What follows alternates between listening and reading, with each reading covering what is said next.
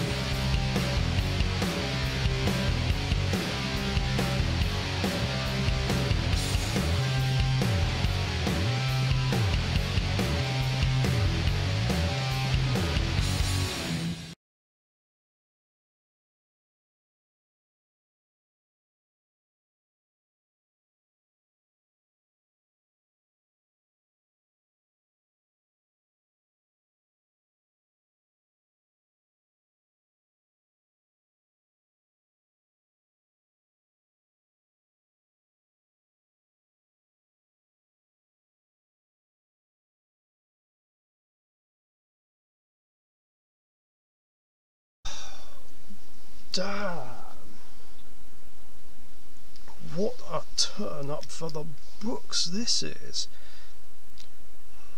All the veterans have been taken out. Ah, I think the fact that Favourite Contact and Rainbow Neos Fusion rather were just ripped out of the hand, just royally screwed them.